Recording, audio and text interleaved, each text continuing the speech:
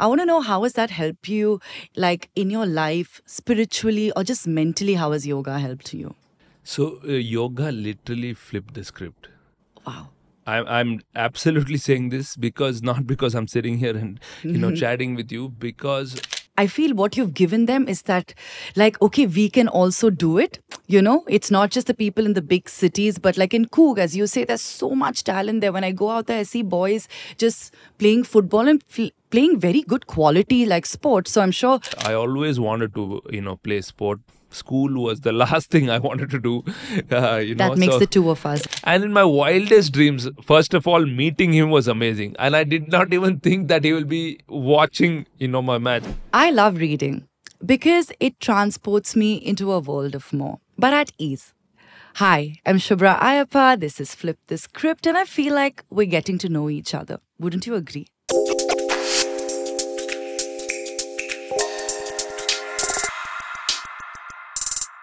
There's another thing you have to know about me. I love having a routine. Plan of action on days I'm doing nothing at all. Like, for example, I'm that girl who allocates time for everything that I'm doing. Even if it's just going to the mall, I have to make sure there's like a schedule. I think this stems from my roots. My parents taught us that it's very important to have like an active life and also strike a very good balance with it. And somehow I've taken this into my adult life, and this trait has really, really helped me.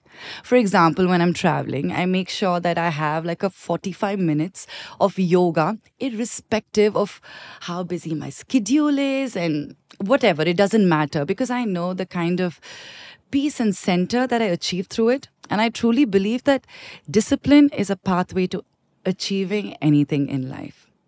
Someone who has mastered that is my next guest, and I'm so excited to have him here.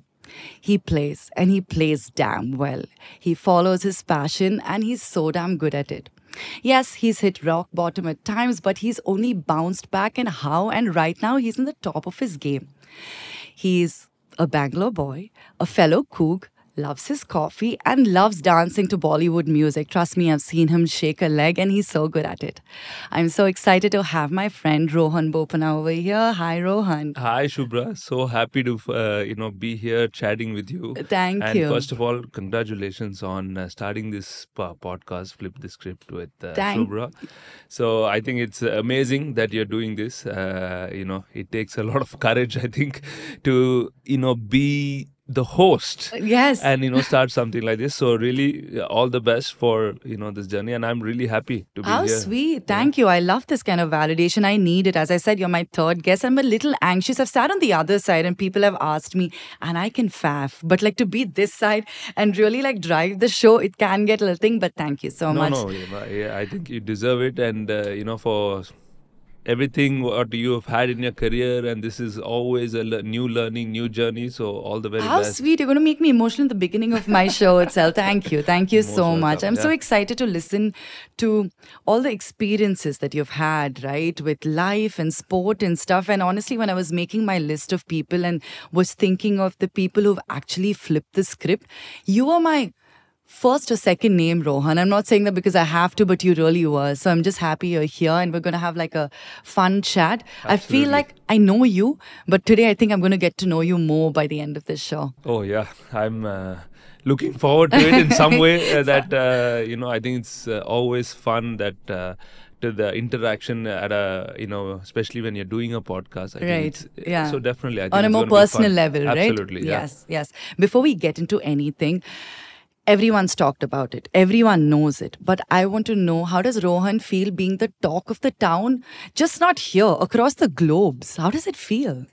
It feels amazing. I really feel proud that I'm able to inspire so many people, even this time of my career, this juncture of my career, to be not only known for playing tennis, but also inspiring a lot of people above 40 years old who have come out to nothing to do with tennis related, but also have come to me and said they really are so happy that I've been able to play at the highest level, and it's inspired them in some way to actually do something more apart from their regular day-to-day 9 to 5 job rather. Yeah, you're an It's inspiration. thank I you, was thank actually you. in Cook and I remember crossing a club, one of the smaller clubs there, and they were playing your match, okay? And there was so much energy, and I could see every person being so excited, and there was this sense of pride. So you really have inspired, influenced so many people everywhere. So Yeah, no, thank you. And Coog is, obviously a place where I grew up, and the kindness started from there. A lot of love, I think from my parents, friends, of course, family has been a big support, but also their friends and everyone. They always encourage anybody playing sport. I mean, true, no matter what the true. sport was, I think they encourage youngsters, Right. and I think that kind of love, support really, helps you achieve your dreams. And then once you're there also, they are really happy, Happy. for you, which is amazing. And also, I think right now, I feel like there's so much talent in this grassroots level, right? Like locally. And I feel what you've given them is that, like, okay, we can also do it. It's not just the people in the big cities, but like in Coog, as you say, there's so much talent there. When I go out there, I see boys just playing football and playing very good quality like sports. So I'm sure you've given them that like thing of, hey, a Coog boy has done it, maybe we can do it too. And I love being that inspiration. If I can give that to someone, I get excited, and you've done that for thousands there. No, but I think it is that inspiration when you see somebody from your own country, especially from your own city, that gives you that much more So inspiration. true. I mean, no matter which sport it is, for me, anytime it says the name and says India, Yeah. I'm automatically interested in it. Right. So I think, no matter where in the world you are, I think it's extremely important for that sport to be shown in the country. That's how it inspires the next generation. And Of I think course. that doesn't, I'm not saying only to sport, in every field.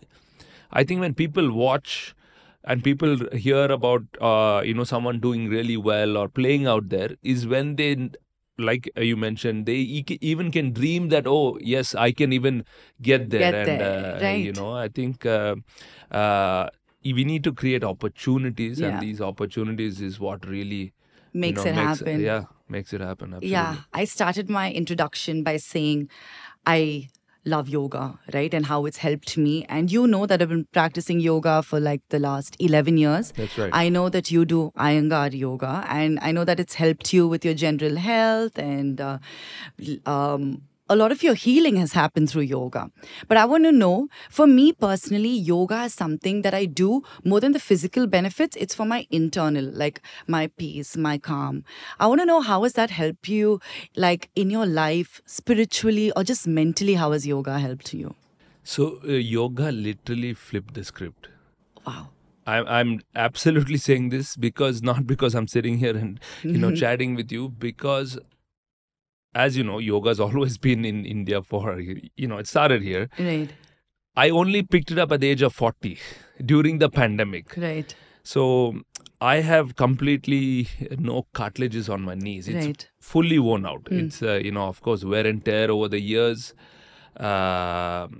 So my cousin's sister, she actually teaches yoga. Okay. And so I asked her, I said, I have time now. There's no tournaments happening. We are nobody. So I said, can I start yoga? She said, but for your condition, you need to do Iyengar yoga. Okay. She said, the Ashtanga yoga I teach is not really something which is going to work out for you. But so I said, okay, great. So then I look up online where the Iyengar yoga is. Thankfully, next to my place, I found this couple, Mohan and Jaya, who started this practice room, who had Iyengar yoga. So I reached out to them and I told them, I introduced myself. I told them, I'm here for some time.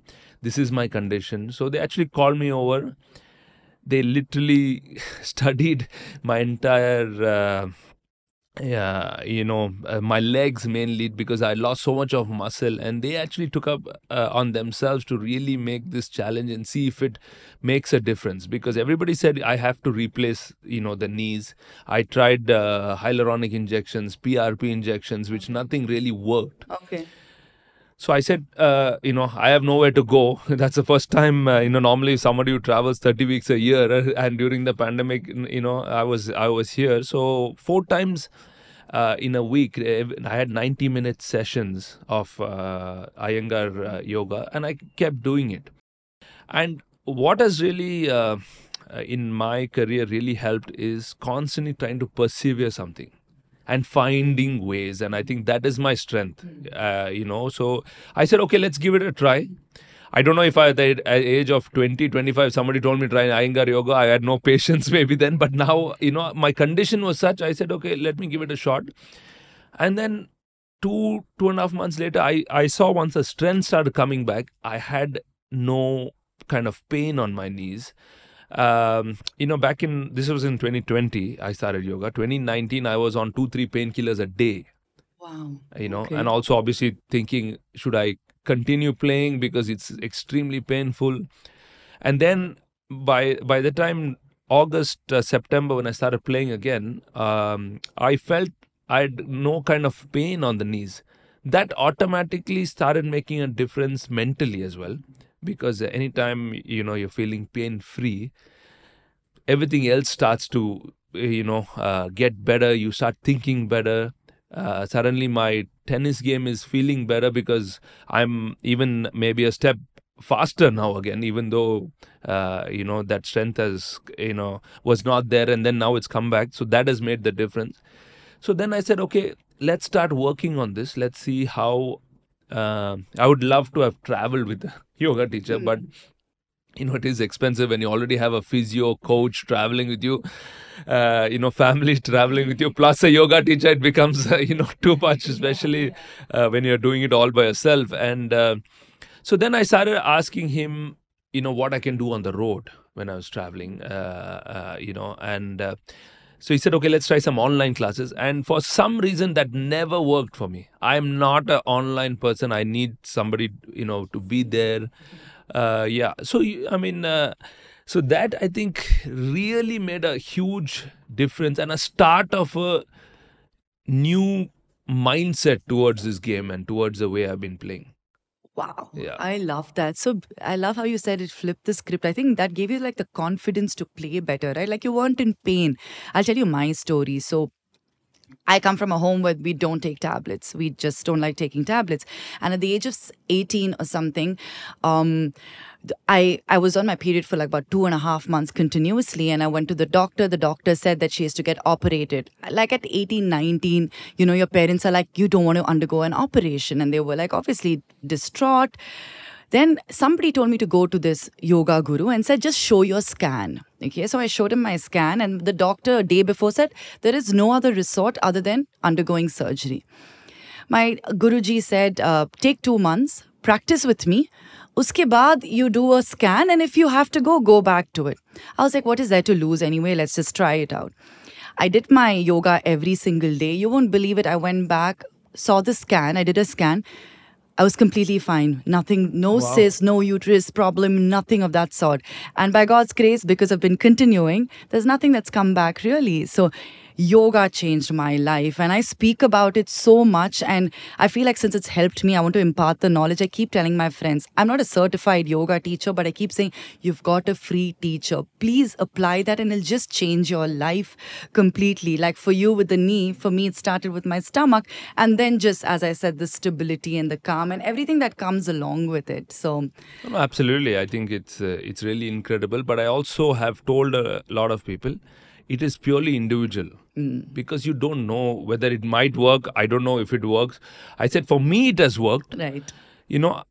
I can definitely vouch, for the fact that has made a big difference. Yeah. Maybe it'll work, for you. But I mean, there's no harm giving it a try. Right, exactly. But I think, the older you get, this maturity also that seeps in, absolutely. right? Yeah. And, it's been incredible. I mean, there was a couple of weeks where my yoga teacher did end up traveling. And because I wanted to do a different thing in terms of, whenever I came back to Bangalore, I did yoga with him. So I said, okay, we do that. What I wanted to change is right before my match or right after my match, I wanted him to teach me a few things what I could do. And tennis being so last minute in terms of scheduling, I don't know till the night before whether I'm playing at 11 o'clock, 1 o'clock, 5 o'clock. So tennis schedule is like that. Okay. Because we literally live day to day. There's no second chance. So if we lose, you're out of the tournament. But if we win, we need to see who our opponent is and when that time slot fits for the next day of the matches. Wow. Okay. So it's very last minute. Okay. So I said that is where I really want to challenge myself, because maybe I'm waking up at 7 in the morning for 11 o'clock match, or if it's a 3 p.m., 8 p.m. match, we are waking up differently, when I need to do yoga, when I need to start it. So that is something also I wanted him to travel to really see. So he came to Hamburg. I ended up making the finals, which was great that week because he got to see I played 5 matches or 4 matches. All the 4 matches were different timings. Okay. So so then he understood. Okay, it's very difficult when you explain to somebody, and then when they first hand see it, that's when they realize what all goes through it. And in a way, when I travel, I have more downtime compared to when I'm here in Bangalore. Really? Yeah, absolutely. Because when I go there, I know this is my routine. I go practice, play a match, and then I have actually time for myself, or if it's evening match, to explore in the morning. In Bangalore, invariably there's something or the other going, and I feel that is the place I can really think through, sit through myself, find new ways to challenge myself. Nice. I can go on about yoga. I'm that person. I can imagine. I mean, 2-hour podcast on yoga. Since you brought up your age, I had decided, like when you entered, you said everyone knows my age, and I didn't want to speak about it. But I mean, I believe age is just a number. Honestly, age is just a number. But how is that Rohan is playing this quality and top level of tennis at the age of 43? What are you doing differently than the rest of them, you feel? So one thing, I mean, like I said, I did bring up the, about my age, but now I say I'm at level 43. Nice. Not at age 43. And everything, because there is nobody there at currently at my age who's playing. So nobody's conquered this level apart from me. So I said level, 44 is coming up, but what has changed is the mental strength to able to play pain-free. And to really, I feel the yoga helped my mind calm also in a way. Indirectly, it has helped. Not that I was saying go into yoga to say I need to, work on my mind and this. So I don't feel rushed on the tennis court. I feel no matter what the situation is, what the scenario is, my experience is actually coming into play than, feeling a little bit nervous there, going there, and so that has made a tremendous difference. I don't feel any pressure to play there. I just enjoying my time competing and really traveling. We have a beautiful daughter. She's 4 years old now, and then she's getting to watch me play live tennis. So for the family, traveling also makes a huge difference at the end of the day. I mean, at the end, just being able to, because I don't know, or I didn't know whether I would continue playing or for this long. So when we had our daughter, I was not sure that she'll be able to even watch me play live. So so which is great in a way. So the few tournaments they do come to, it's really nice that because tennis is kind of a very, very lonely tour. You just go by yourself. Yes, if you have a coach and a physio which you can afford yourself to for them to be there, yes, there is some company. But otherwise, you're just there by yourself, living out of a suitcase. Every meal is in a restaurant. 30 weeks you're in a hotel room. So and every week you're in a new city. Because tennis is starts literally first week of January and ends on November 20th.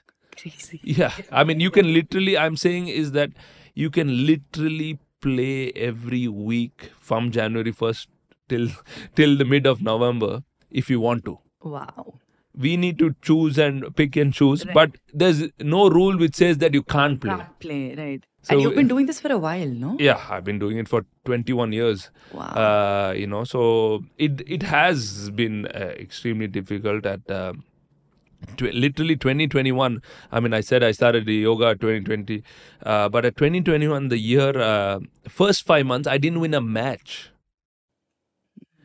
So I mean, I still remember. I was sitting in Portugal, overlooking the ocean, and I'm telling myself, maybe it's time to call it a day. When you're not winning a match at all, especially when you have done it for so long, and day in day out you're practicing, doing the right things, but when you go to the match, it's not happening. It's not happening. It's not happening. So then you're obviously doubting yourself. And from having that kind of year in 2021, and then to have a year which is the best it has been in my entire career, 2023, I think it's just amazing and really proud, feeling to have done this. And not only, a lot of people, like I said, who have come around and really been inspired, even also the peers, I think it's been something amazing. They really appreciate it because it's not being just a journeyman on that. You're still winning tournaments, still doing that, getting back to my highest ranking ever, which is 3 in the world. It was a decade ago when I last got to 3 in the world. So, and somebody at, the age of 33 told me that next time you'll get to number 3 is only 10 years later. I don't think I would have believed them. I said, yeah. You have a good sense of humor. Yeah, absolutely. Yeah. So, yeah, it's been, that kind of year, very kind to have had this, kind of year. And most importantly, happy to be representing India in these big events, even though I've been just that one person doing it. But, really happy that I really feel that there is someone doing it. Yeah. It's interesting what you said, because that's exactly what I believe in, right? You made that mindset change where you're like, okay, I'm putting so much pressure on myself of like winning. But you made that thing saying, let me enjoy this process. And I think when you made that shift is when things got easier. And I do that. Before I used to put like the result has to be excellent. And if I don't do that, it's affecting me. And because I was working backwards, so much pressure you put on yourself and maybe you won't perform as good. Now I'm like, I don't know what that's going to be. That's not in my control. I'm just going to give it my best, make the process fun. And I believe that when you're sincere about it, something great will come out of it. And I think that's a little shift you did to yourself too, right? 200%. Yeah. And I feel you need to change your own story. Nobody's going to change it for you. 100%. I think that is where the shift happens. When you realize that everybody around you can support you, can guide you, but it is yourself, it has to come from within, is when you need to make that change. And I feel that is what really changed. Nice. I know your father's a coffee planter. And did you at any point think you were going to be a planter, or did you know from the beginning itself, it's sport for me? Well, I think when I was growing up at age 10, 11, you don't think you're going to be a coffee planter, because at a young age, you're not even thinking of business or trying to, but sport, yes. I always loved playing sport. I always wanted to, play sport. School was the last thing I wanted to do. That makes the two of us in the room. Okay, so there you go. I think maybe, I don't know, it's in Coog, sport comes first naturally, I think, more than, going to... Academics, right? Yeah, absolutely. So, even though I was traveling to a lot of tournaments, a lot of academies I went to, they said I was not good enough. Okay. There was it was tough, because when you're going in expectation, thinking, oh, maybe I'm going to join this academy, and suddenly they're like, no, you're not good enough, you can't be selected. So my breakthrough happened only at the age of 21. So, but I'm thankful to my parents that they let me in that journey still. They were not in a hurry to see results. I mean, today I have a tennis academy and I speak to a lot of the parents. Of course, they want quick results. Everybody, even if they maybe want to be as saying, okay, let's try and be Rohan Bopanna, if not no Djokovic or Federer, but something to do quick. So I give them a few very simple examples, in the sense, I said, does someone go to school and 3 months later move a class? They take the whole year to move to the next class. So I say it's a process, it's a journey, it's which is similar to a sport. It does take time, and a lot of the parents, when they drop their kids and they come to the tennis court and they're at the fence outside and holding the fence and they're telling the kid how to play tennis or what. So I call them the fence coaches, is who I call them. So then I tell them, I said, you're distracting the kid. I said, if you have enrolled your kid at any academy, you got to trust the coaches.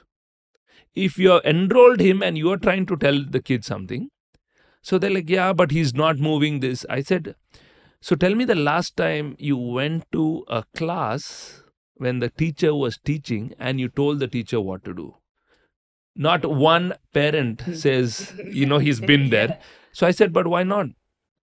They say, they have no answer, or they don't. They say, but because we are doing something else. I said, yeah, here you have the privilege to watch, and you give that opportunity. So what I did is now I've told at the academy that the parents can come once a week, not every single day. So we need to. I said the kid needs to think for himself. The kid needs to learn. Before, when he's about to hit a ball, if he's more worried what the parent is going to say, and I think I also was initially extremely scared to have my parents come and watch my matches. That pressure, right? That pressure, in case you lose, maybe they'll say something, whatever it is, or so. Initially, I didn't want them to come matches. I watch matches, rather, and now obviously I want them to come everywhere to watch matches because it's so different.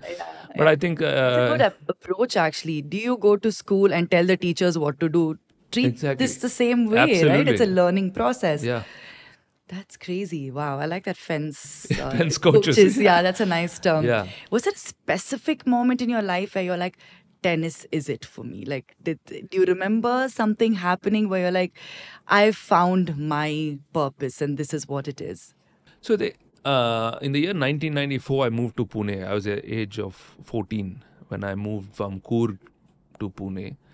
My dad took me there and he enrolled me in a tennis academy. And first day we got to Pune and he said, okay, we go shopping. So I said, okay, this is really great. He takes me to a bicycle shop. Okay. And he said, this is your mode of transport. This is what it's going to be. So, and I was staying in a hostel. So it was 15 kilometers a day just to go to the fitness, come back, go to the tennis, come back, go in the evening tennis, come back. Wow. And back then you didn't have mobile phones, or in the hostel we had no TV. There was just a warden there who could not understand. He, for the first year, maybe once a month he gave me non-vegetarian. And coming from Coorg at 14, I was like, I cannot. That was my only complaint to my parents, that I am not getting non-vegetarian food, which, something which I grew up in, Coorg having. Yeah. So then the warden there one day, he told me, he said, you're complaining about so much. I'm going to give you every day and I hope you're going to like it. And I had the biggest smile on my face, and he thought that he was really going to, tell me that, okay, maybe I'll get put off by it. But then I think over the years, third year, finally realized, okay, this guy, does need, he needs it. And so that was, what kind of changed in terms of to understand how tennis is really played coming from Coorg, because there were so many other players. In Coorg, I was just doing it by myself. And suddenly I had all this freedom. And that is where I think, I was like, oh, I get to travel to a series. I get to see places and I get to play tennis. So I said, I need to just start enjoying it. And then only at the age of 21, I had a big breakthrough winning a national tournament in Chennai. And then I got into the Davis Cup team. And that is where everything changed. And, really the belief started that, oh, I can also do well. I've beaten players that I've never beaten for 4 or 5 years and suddenly have beaten them. So maybe because I got stronger, everything, doing all that training, and suddenly everything clicked in 1 week, one tournament. And that gave that confidence, to say, okay, this is what I really need to be. Yes, it came very late, but I still feel, that is something where the switch happened. Yeah. Yeah, it's rough for anyone to keep meat away from a cook. Yeah, that's the same thing for me. I can leave anything, but please, Yes, I I think just we are can't. inbuilt, and from a Yeah, young age, instinct. yeah, Yes, yes. eating Yeah, a lot of meat. a Yeah. lot of meat. Talking about tennis, is there a chapter of your life which was like the most toughest trying and testing? And how did you stay afloat and how did you come out of it if you look back at your tennis career or personal life, whatever? Yeah, so the toughest moment was 2006, where I was just kind of getting in the groove, winning a few tournaments, being recognized because I was in the Davis Cup team and in the country for tennis.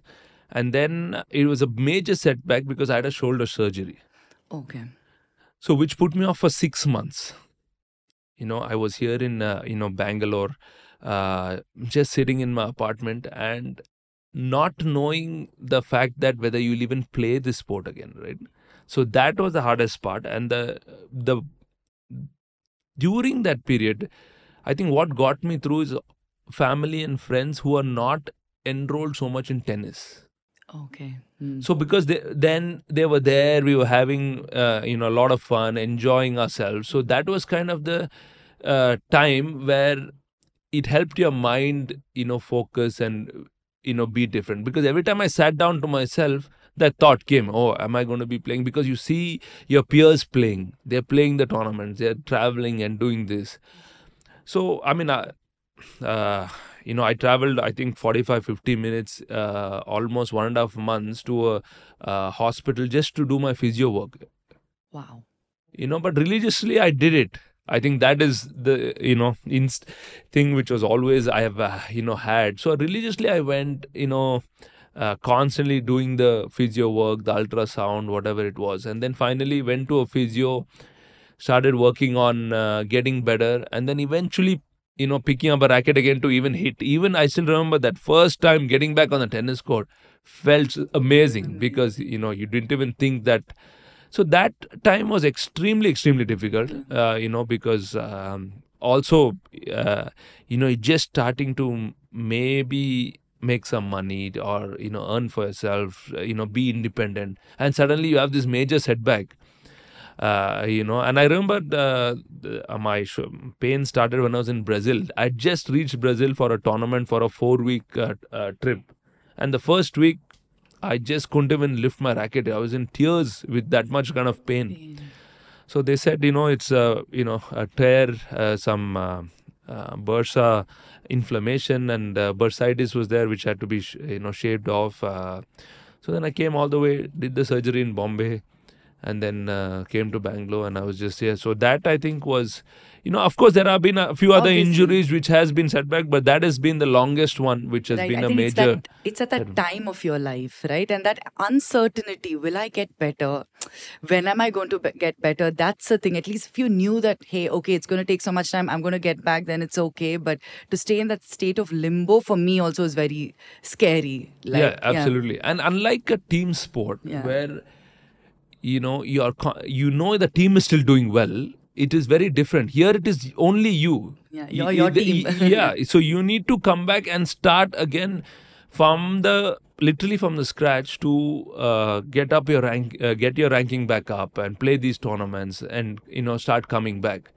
And that takes that much of a time. It's not like someone else is there making, and you come in back into the team being fit, Right. and then you straight away play the tournaments which you were playing. Right. It does take that much process and time. Of course, And yeah. then at that point of time, I didn't really have a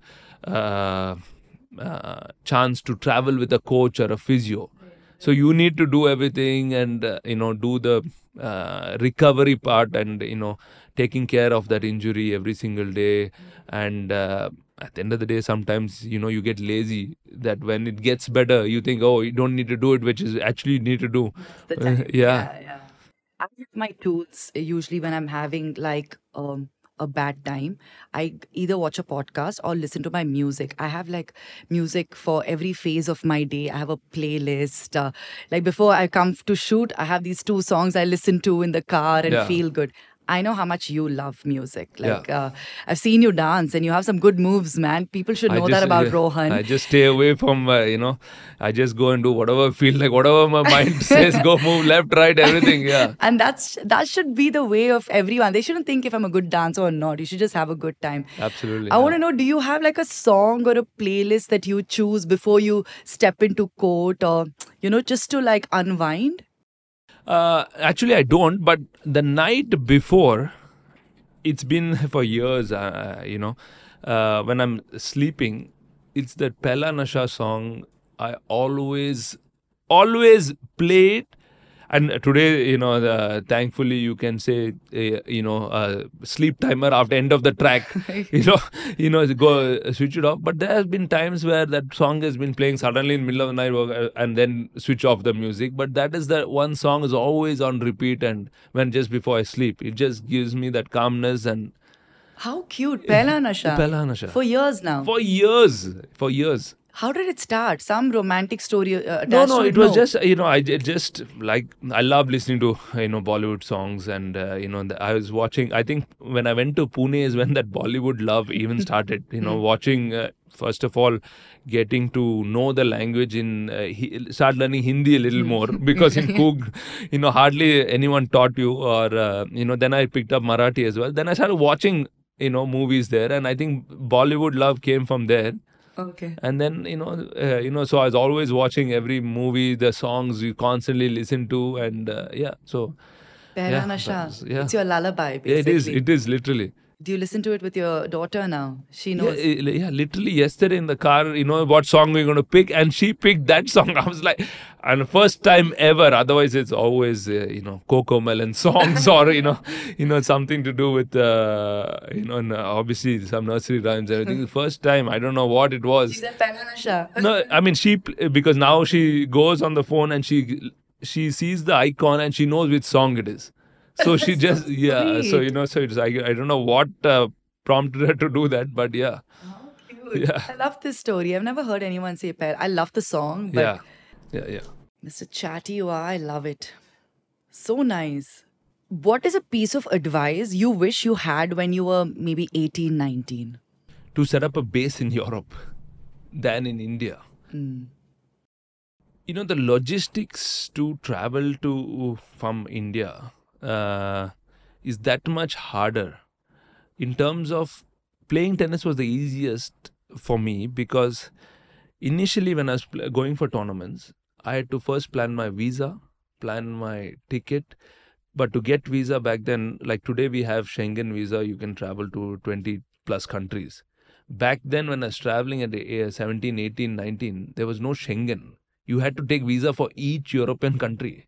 Wow. Okay. So, so I had to literally go. My parents used to go to Bombay or Delhi, stand in the line early morning, get that visa. And then, now say, I'm going to France. 2 tournaments are there. And after that, come back because I can't go to the German tournament but my counterparts who are from Europe or US who don't need visa are just doing that. I mean, they're just playing that calendar. So, but here, so you're traveling and then you come all the way back.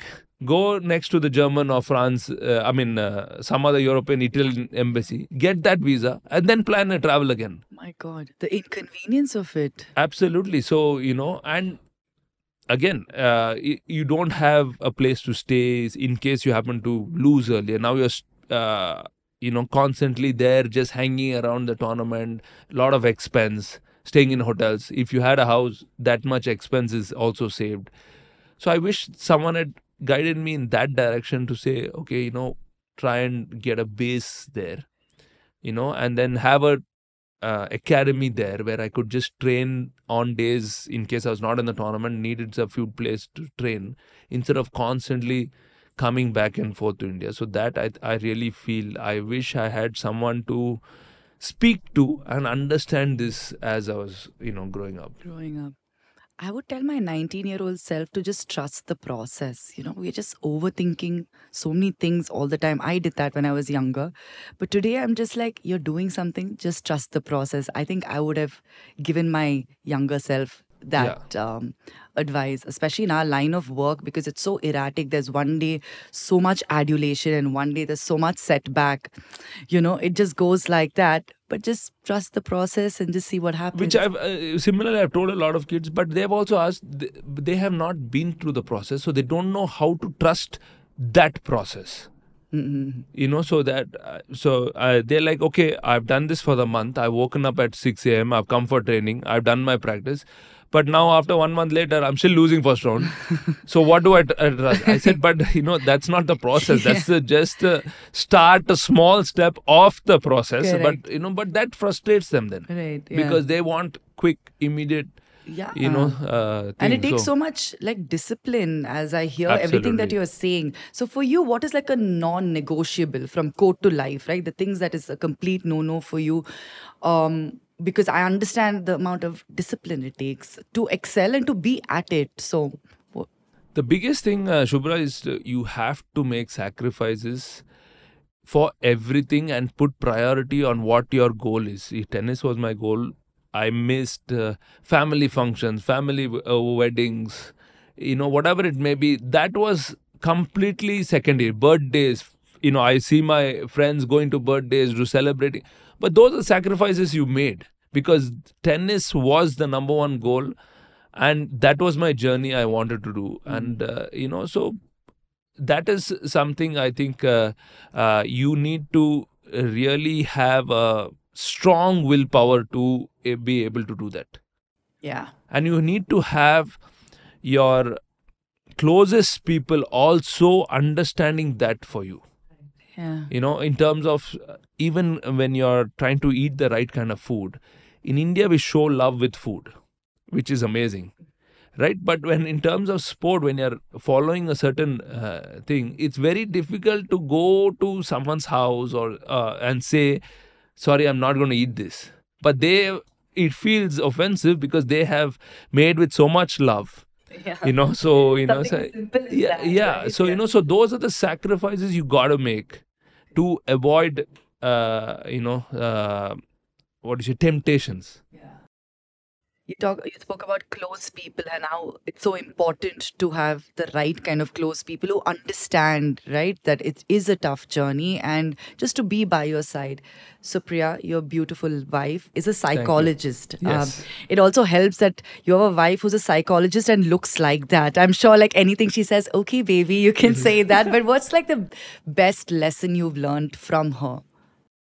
I think the best lesson for me, she has supported my journey outside the tennis through and through without even knowing anything about the sport, to understand why I did it and why the sacrifices, and really supported that. And I think that takes a lot of effort, because it's easy to come into a life and tomorrow saying, yeah, I'm going to this city, I'm traveling every week. But when you're traveling every day, you sleep at 9 o'clock, 10 o'clock. To do that, to understand that, and where she put my journey ahead of her also when traveling, to understand this is what is needed, these are sacrifices, it happens, the way you conduct yourself, because it is impossible to learn from another players, like say a spouse, because every player is so different in the way how they want their spouse to be part of that journey as well. Yeah. Some players love having their wives at practices, at training and everything. For me, I was like, during the match, I'm happy if you're here. It's not like I need to, because I said there are certain people in your life who are assigned for that role. Like my coach is for my tennis part. So, so I'm saying you are here to enjoy, the matches. And also I'd love for you to support. I see that support, during matches. It's, at practice, I'm totally fine. It doesn't matter. I don't, need Supriya to be there. But I think so that is something which was not easy you can't just teach it. And that, I think, something which she has picked up and learned herself and understood, and, given me that space in order to really, keep believing in myself. That's amazing. Firstly, to do a long distance relationship is tough. And Absolutely. to understand that, hey, this is his space, draw those boundaries, right? And she's done that, I think, excellently. No, That's really absolutely, good. and to sacrifice her own career to travel to make the marriage work, so that we also get to see each other. Yeah. Unfortunately, I don't have work from home option. Right. She, on that hand, does have that. Right. But like I said earlier, our schedule comes so late. It is impossible for her to plan an online session with somebody, not knowing what time I'm going to play. Right. So that was obviously also very difficult. I mean, and plus with the time zones. Yeah. I know. So that is again.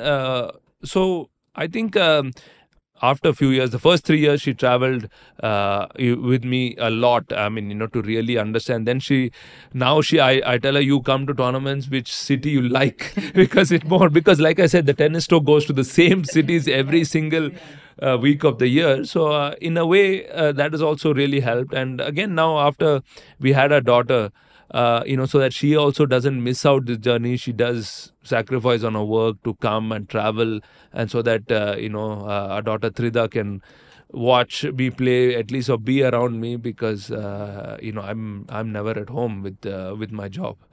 That's a beautiful name. What does it mean? Trida. It means the power of three goddesses, actually. Wow. Yeah.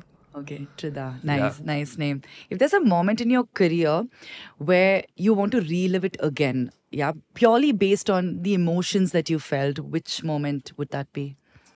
120% is losing that bronze medal match at Rio Olympics with Sania.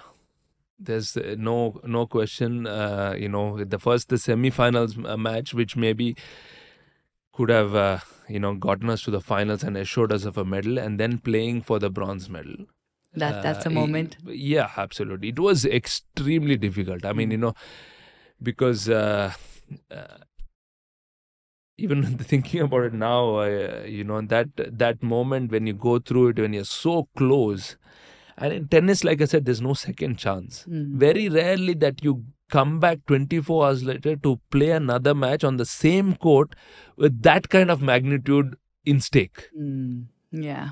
So I felt initially when we came back on court, we were still thinking about the 24 hours match which we had lost in the semi-finals, of how I could have played this shot better. That would have made a difference. Right. But simultaneously, we had to be in that moment to play for a bronze medal match, which was so humongous, which unfortunately we did not get. And I think that I would have loved to relive and be there, to now having this kind of maturity to have play that match. Okay. Oh, nice. You're like an inspiration to many. Me being one, by the way. Thank you, Shubra. Who's your inspiration and why? Stefan Edberg was my inspiration, because at that point of time, when I was watching tennis back in Coorg, sitting with my dad, we had these antennas, in Coorg, where hardly there was signal. So he would send me up on the terrace, and, you're constantly trying to move those antennas, and then he'll be like, yeah, hold it there. Now the signal is coming, shouting from, I mean, you coming from Coorg understand exactly what I'm talking about. Yeah, but at that point of time, mostly in India, only Wimbledon was shown. And Edberg, Becker, all of these guys were, at their prime. And the way he played, the way he conducted himself with interviews or on court, everything was something incredible. And, I always looked up to that. Always, anytime dad or mom would say Edberg is playing, I would be there to watch. It's not like I was sitting and watching tennis every single day. But Edberg's matches, I loved. And never ever I dreamt that he would one day watch my match. It only happened because I was playing with a friend from Pakistan, Esamullah Qureshi. We were playing doubles in the US, in California. And we were playing against Roger Federer and Stanislas Wawrinka in the tournament. And at that point of time, Edberg was coaching Federer. So he had to sit in the match to watch the entire match. And in my wildest dreams, first of all, meeting him was amazing. And I did not even think that he will be watching, my match. So I think that was, something incredible to have, not only you're playing against one of the best players in the world, Roger Federer, and then you have your, idol sitting there and watching, Wow, watching that's them. a dream. That's Absolutely, nice. absolutely. Did you go tell him? It's more than a dream because you cannot dream like that. Dream. That you play, one of the best in the world. Plus, you have your idol, watching. And I did tell him, of course. I've met him a few times after that, which has been amazing. So I did tell him that yes, he was, my idol, and and it was incredible to meet him, speak to him. So I'm really happy that that absolutely. That's so nice. What's a lesson from tennis that you take and apply it in your life? I think to understand failure. Tennis teaches you that from a very young age to fail, and then still get up and still wanting to try again. So that is something which I have always taken, in life. Oh, that's nice actually. Yeah. And that'll help you so much in life, right? Absolutely. And tennis is another beautiful game which teaches you to find solutions all the time. There is no guaranteed one line you follow and it's going to happen. You're constantly trying to find a solution, finding a way, because you're playing against various different kind of opponents, different styles, which teaches you in life to, first of all, teaching you failure, because majority of the matches we lose than we win. So that one, and then also finding solution, which is a day-to-day life. As a normal human being, you're, there's so much going on, you're trying to do, but it doesn't help. But you're finding solutions too, because there are times where, I've been in the airport about to take a flight or suddenly delayed. Everybody's there panicking, but I was like, I'm already gone to the counter to ask them what is my next flight. So they're like, how is it happening? I said, because even if I go there, there's nothing they can do. It's already now either delayed or you're taking the next flight. So the mind is already working on a solution. When, Supriya, sometimes she comes and tells me something. She's like, I'm just speaking to you. I don't want a solution. Because my mind automatically is, trying to find a solution, even though indirectly I don't want to, but it is like happening. that. Yeah. Okay. Oh, nice. And she, being a psychologist, I think understands that way better than anyone else. Wow, this is great teamwork, both of y'all. She's my in-house shrink. Yeah, so cool. And such a gorgeous shrink. Thank you. Very pretty. All my effort there. Yes. What's like the most meaningful interaction you've had with a fan, like if you remember? There's been a lot of fantastic, interactions, but recently on how they've enjoyed watching me evolve as a player, and they say it is so pleasing to watch you play. They're like, you play tennis effortlessly. And that kind of interaction, and he didn't come to really say, I want a picture, I want an autograph. He just came to generally have a chat, and this happened recently in Italy. And I think it was, something very, very unique, very different, and, pleasant when you get, people who come and, really have a chat on that. Nice. What's a piece of advice that you got early on in your career, that stuck with you? Maybe from a mentor, your father, anyone that stuck with you and you've taken it with you till today. To do the right thing and to trust yourself. That has, no matter what decision I take, to trust it and not to doubt it. The minute you start doubting it, that means you're not trusting yourself. Right. So that is, I think, and to really, be free. Yeah. Yeah. Nice. I think that is, taught. I think my mom, told me this, I was young, to just, no matter what you do it with commitment, do it with everything, because that's when you'll really give yourself a chance. That's true. Actually, hone your craft and Absolutely. then do that well, right? Yeah. Very true. Yeah.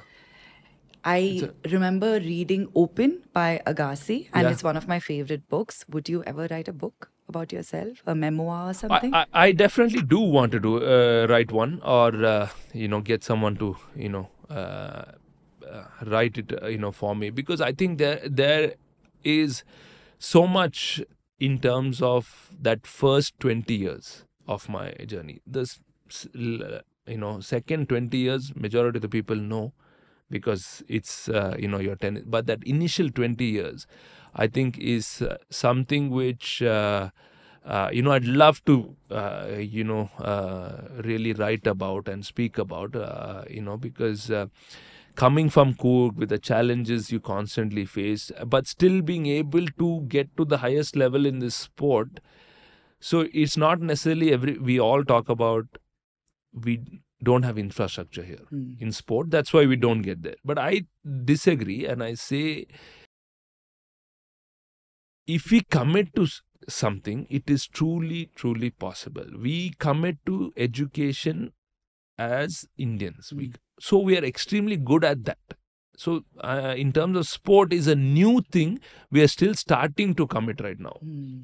Yeah. And I say having all the infrastructure in the US or Canada or UK, there hasn't been an Indian origin who's come back to play a professional sport.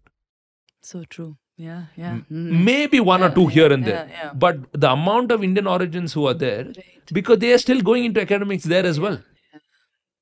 Right. So our first priority is, education, which I'm not saying is a wrong thing, but I'm just saying is the commitment we do for education is similarly a commitment we need to do to sport in order to give ourselves a chance. Yeah. A chance that otherwise we are not committing to ourselves as yet. Right. We are yet to become a sporting country. We are still far, far from becoming a sporting country. That's true. Yeah. Have you thought of a name for that book? I don't know what. Actually, honestly, I haven't at all. You haven't, yeah. Maybe at some point when you do, you must tell me. Maybe The Underdog or something like that. Yeah. No, absolutely, yeah. I keep, when I travel, I keep thinking about, sometimes these stories come up and I better narrate it to myself because sometimes you forget, those journey and, right. there's, I'd love to have somebody go and speak to all those members in Coorg who are part of that kind of journey. Where I started tennis and how that club even started in Madhapur. Yeah, exactly. Yeah. I'll be the first one reading that book, by the way, because I love your story. I love your journey. You're like a wealth of experiences and just so much knowledge, What I've always liked about you, Rohan, is this consistency and humility that you've kept irrespective of where you are in life, personally and professionally. And that's so much that we can learn from you. And thank you so much. This has been honestly such a lovely conversation. You're all heart. You poured it out so beautifully. And I'm just so excited for everything that's ahead of you. I know people might say at 43, he's doing this. I really think it's a start of very big things for you, honestly. Thank you, Shubra. Thank you so much for having me. It was a pleasure chatting with you, and once again, all the very best on this new journey you have started. And you definitely have the perfect name for it, the Flip the Script. And and I think I can definitely vouch, that in my journey. And the one thing I would like to add is that everybody start at one level. And that upbringing is thanks to my parents who have kept me where I am today. And I feel, if you understand where you have come from, nothing changes. That is so true. I say that about myself too. If somebody gives me a compliment about my personality, I say it's mom and dad. Like I go back to my roots, saying that that's where I came from. It's been a beautiful journey. They allowed us to do what we want to do, right? Like not too many people enjoy that. You said tennis, you wanted to do tennis. They stayed for me at 18 when I said model. My parents could have said, what are you doing? But they let me. So I think that's something that we have in common, right? That we remember where we've come from and we don't forget that. Yeah, so. No. But thanks again for having me. It was a really pleasure chatting with you. And, hopefully we can do this again somewhere down the line, whenever when you're flipping the script that time too, right? Episodes down, maybe. How sweet. Thank you. You are all things cool. No, seriously. Thank you, Shubra. Thanks so much. Yes. Okay. Thanks. Bye.